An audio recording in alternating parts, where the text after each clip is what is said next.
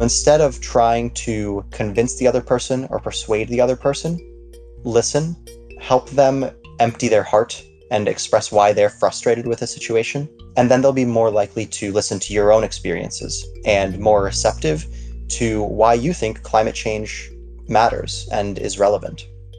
Today on Shock Radio, we're exploring climate action and how one nonprofit is providing a framework for young people to help affect change.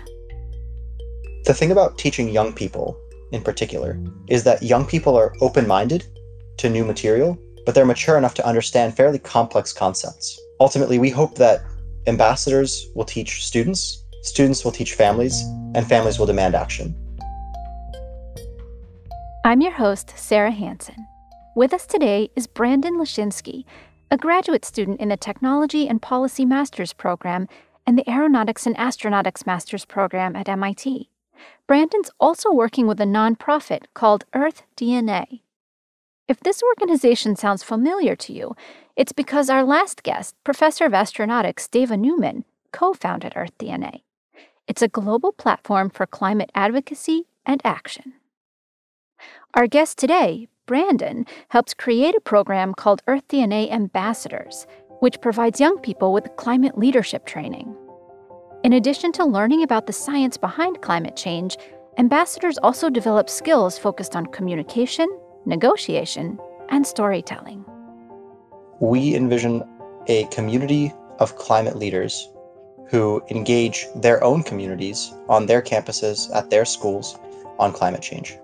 Current ambassadors come from different backgrounds, whether PhD students in immunology or undergraduate students in business. Some of them have teaching experience, but not all of them. One of the tools that EarthDNA equips their ambassadors with is called Climate 101. Available on MIT OpenCourseWare and earthdna.org, it's an interactive workshop that was designed to engage communities around climate change and motivate people to act. But changing human behavior can be difficult, so Climate 101 starts with something a bit more approachable: the power of conversation. Well, I think talking about it is really important because I think that climate change has this stigma about it, where if you even bring it up, you're viewed as, a hippie environmentalist and alarmist and all these things.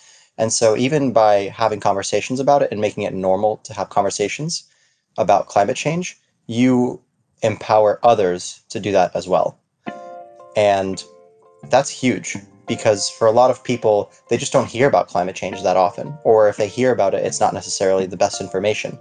And so if we can have people talking about climate change in a way that's personal and meaningful to their family members who might be climate skeptics, that's one of the best ways to create the attitude and behavioral change that's necessary to actually overcome the problem of climate change. In addition to normalizing discussions on climate change, the Climate 101 presentation is designed to improve climate literacy. That means empowering people to think critically about climate change data and research, and even targeted marketing campaigns. One of the things that we actually talk about in the Climate 101 workshop is the effect of different information campaigns by fossil fuel companies who have a very clear interest in preventing any kind of climate action and in promoting misinformation among the public, promoting doubt among the public about whether climate change happens. It's really important for me that people are able to sift through all that competing information in order to decide for themselves whether climate change is real, whether it matters to them, and whether they should do something about it. Now, I think the answer to all three of those questions is yes, but I want to help people process this deluge of information by themselves and be aware that there are people that are intentionally trying to misinform them. Climate literacy is critical to efforts for creating a grassroots movement of climate change action. Brandon sees the EarthDNA ambassadors, who are between the ages of 16 and 30, as the next generation of climate leaders and educators. The thing about teaching young people, in particular, is that young people are open-minded to new material, but they're mature enough to understand fairly complex concepts. they're also part of their parents' trusted networks. So if we can talk to young people, they can talk to their parents. Ultimately, we hope that ambassadors will teach students, students will teach families, and families will demand action. Ultimately, I think in creating EarthDNA Ambassadors, I was really interested in helping people who are passionate about climate change find their own voice and helping them to express their own beliefs and their own opinions and make a change in their own community. I think empowering people who care about climate change to find their voice and use it has been one of the most rewarding things that I've done. And I'm just really grateful for the opportunity to be part of this community of people that are all interested in self-development, in leadership, and in climate change. In putting the Climate 101 presentation together, Brandon and the EarthDNA team didn't want to entirely reinvent the wheel. They were open to utilizing many different materials from a variety of reputable sources to create a comprehensive experience for participants. And part of what makes it so effective is that the presentation has been developed to appeal to a wide audience, whether you're a high school student or a late career professional. So most climate change educational materials focus almost exclusively on the science, while Climate 101 covers in 45 minutes the science, the economics, and the civics of climate change. And what that allows us to do is to engage with people who wouldn't typically consider climate change to be one of their first priorities. The idea was to create a single composition that keeps people's attention, that keeps people engaged, that keeps people interested and excited, while also sharing a large amount of information about climate change from different perspectives. And I think that's what Climate 101 has accomplished. And EarthDNA has data to back that up. Surveys they've collected show that before the presentation, about half of the students talked with their friends or family about climate change twice a week. But afterward, the number of people participating in those conversations jumped to over 80%. Sometimes, those conversations can be difficult, especially when they're with people who are skeptical about climate change. But Climate 101 helps ambassadors with that too. When it comes to climate change, even the stories of what's happening is very different, right? We have different interpretations of different facts that lead us to different conclusions, and then we often argue about those conclusions without understanding each other's interpretations or the observations that each of us have made. And so even in bringing up a climate change conversation, you have to be aware that you might be threatening the way that somebody sees themselves. Or maybe in engaging in these conversations, you are threatening somebody's sense of patriotism or sense of being a good person. Especially in areas where the economy is based in fossil fuels, it can be really difficult because ultimately a climate change conversation can amount to an accusation that that person is not just providing food for their family, but also is damaging the earth and harming a lot of people. And so it's really important to consider all of those things as you have these climate change conversations. So instead of trying to convince the other person or persuade the other person, listen, help them empty their heart and express why they're frustrated with the situation, and then they'll be more likely to listen to your own experiences and more receptive to why you think climate change matters and is relevant. Something else that helps the Climate 101 presentation resonate across different audiences is the incorporation of local insights. This targeted approach helps distill the larger, sometimes overwhelming issue of climate change into something more digestible. One of the problems with climate change discussions is that it's a huge problem, right? It affects the entire world, and that happens over the course of decades. But people live their lives at home or in their town, and people live their lives day to day. So when you start talking about these massive, overwhelming changes, it can be really easy to just dismiss them as either things that don't affect me or things that I can't do anything about.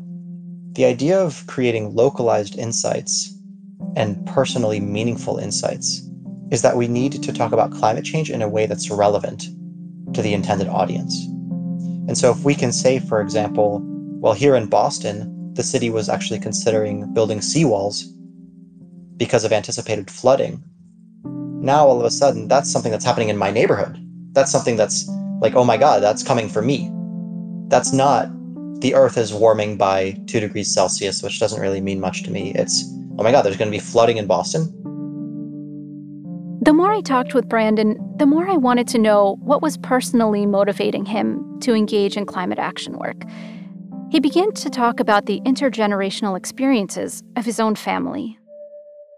A few years ago, my family celebrated its 25th anniversary in the United States.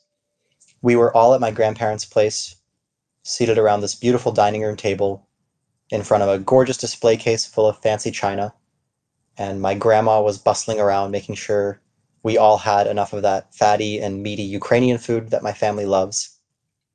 And my family was telling stories of my childhood that I'd been hearing for years, but stories that helped us reflect on what it meant to come to the United States. My grandpa told how he'd only taken one flight in his whole life, and it was to come to the United States, because the only thing that he feared more than flying was staying in a collapsed Soviet state. My grandma, how she came to the US without knowing any English, and not only learned English, but also learned how to code, and recently retired as a senior software developer. My mom, how she, after 4 months here, was caught stealing a $7 bottle of face cream because she wanted to get a gift for her mom's birthday and she couldn't afford it. Now, my mom went on and started a business that ended up putting me through college. But even 25 years later, she was still so embarrassed and ashamed of that moment. I turned to my dad and I asked him whether he ever missed the Ukraine. It's where he grew up, it's where his friends are. And he turned to me and responded in Russian that only in his worst nightmare would he ever wake up back in that hell. And to me, that moment really crystallizes this idea that so much of who we are and what we have is determined by choices that people make before we're even born. And that's just such a great injustice. And climate change exemplifies that. I think climate change is one of the great injustices of our time. It was created primarily by wealthy, privileged people in developed nations, and it will primarily affect the vulnerable, the poor, the sick, in many cases, people who never even contributed to the problem. I think that for those of us who have an opportunity to fight that injustice, for those of us who have benefited from being fortunate and from being born in the right place at the right time, we have a real obligation to help the people who don't necessarily have those opportunities now reach those same opportunities. And in this case, it means doing something about this massive global problem that will eventually affect all of us, but is already affecting many of the most vulnerable.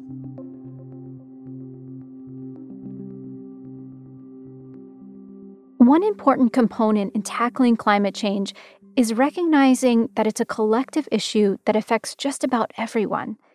Brandon incorporated interactive activities into the Climate 101 curriculum to help simulate how these collective dilemmas can play out.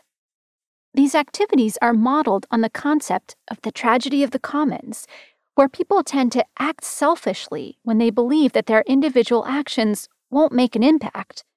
A classic example of the tragedy of the commons is the gradual overfishing of a public waterway. And in some ways, this concept mirrors what we've seen throughout the COVID-19 pandemic. While these issues are quite different, of course, they do both require collaborative efforts to make a real difference in tackling them. And our everyday choices actually can have an immediate impact. I think COVID is a really great example of collective dilemmas. And in the US in particular, we have this very individualist attitude, personal liberty above all else. And personal liberty is obviously super important. But we see in a case like COVID that when crises arise, sometimes we do need to act for the collective good. And that can be really difficult, but climate change is similar. The longer we waited to take action on COVID, the more drastic the action had to be. And with climate change, it's similar. Had we started really focusing on reducing our emissions and transitioning to renewable energy, as well as making some of the other changes we need to make, in 2000, we could have done it pretty gradually and at a reasonable pace. But we waited 20 years. and it looks like we're still waiting. So now the action that we have to take is much more drastic than had we done it 20 years ago. And if we continue to wait, that action will have to be still more drastic. So yesterday is better than today, and today is better than tomorrow, to quote one of the articles that I read regarding COVID, but that also applies equally well to climate change. Many people worry that attention on climate change has weakened due to the COVID-19 pandemic. But Brandon sees a space for optimism and views these overlapping crises as an opportunity.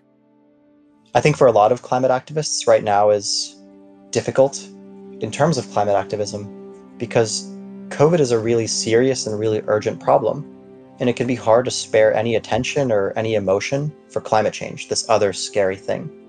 But times of crisis are actually times of opportunity. And so right now is a time that people feel like they need connection and purpose and community.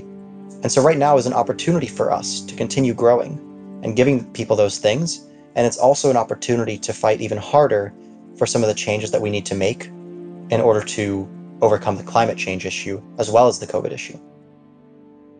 Much of Brandon's work around this project, which inspires others to take a leadership role in their own way, has been driven by his own experiences with leaders in his life.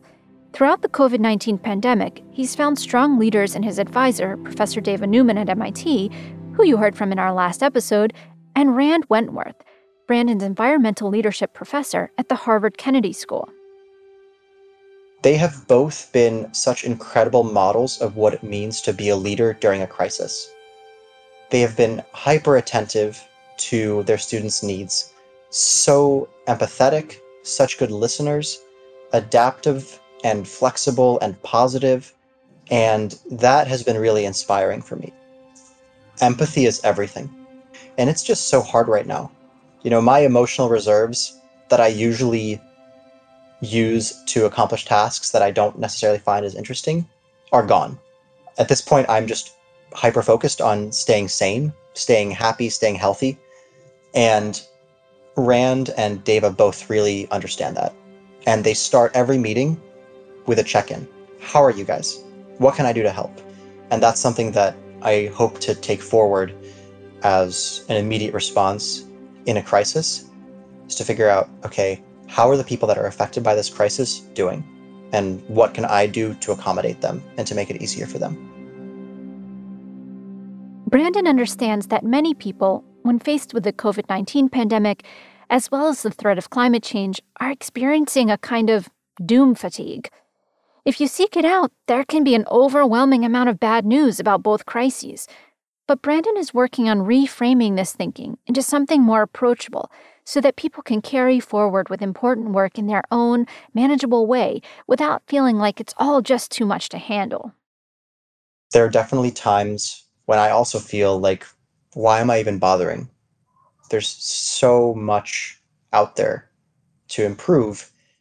What can I do? There's a story that I love. It's told by Wangari Maathai, who's a Nobel Peace Prize winner for her environmental work.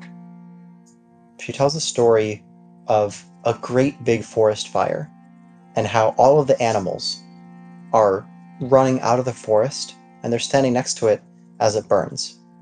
But one animal, the hummingbird, starts going to a nearby lake and carrying one drop of water at a time to douse the forest fire. And all the other animals are asking, "What are you doing? You're so small. This fire is so big. You can't possibly do anything about it." The elephant is standing there with its big trunk. All the other animals that are also much bigger, just doing nothing. The hummingbird keeps on going. And then finally, without missing a beat, the hummingbird says, "I'm doing the best I can." And Wangari Maathai says, we should all be like hummingbirds. We should all just do the best that we can. And some days that's not very much at all, and that's okay. But we should all remember that we each can do something, and that matters, and that's enough in that moment.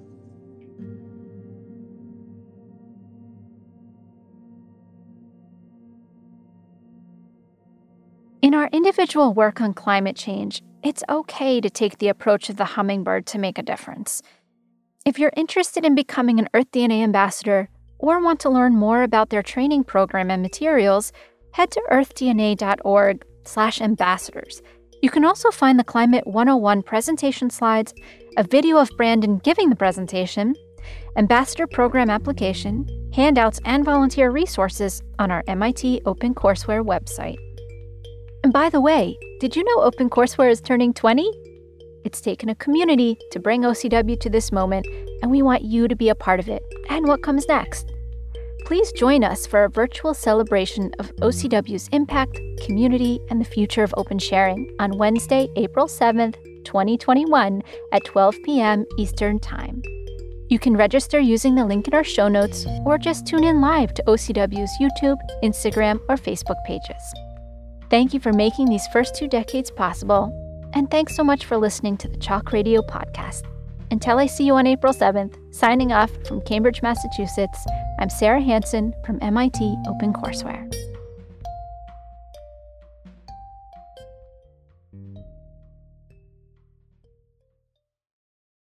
Ma, park the car.